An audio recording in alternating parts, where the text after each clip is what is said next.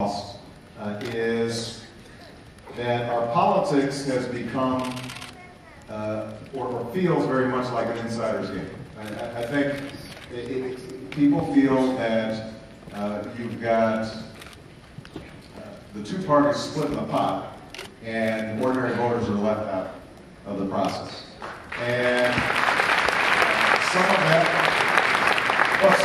that has to do with the fact that special interests exert an extraordinary influence on the votes that are taken in Washington.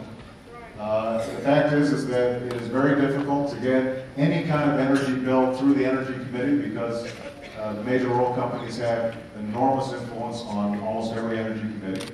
The fact is that it's hard to get a prescription drug bill through that is not beneficial to the drug companies because they've got extraordinary influence there.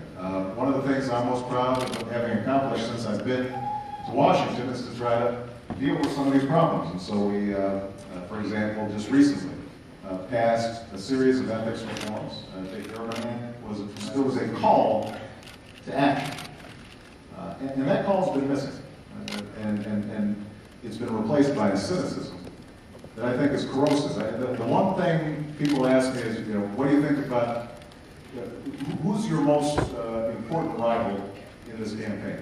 And I would say it's cynicism. I mean that because if people are opting out of the process, that benefits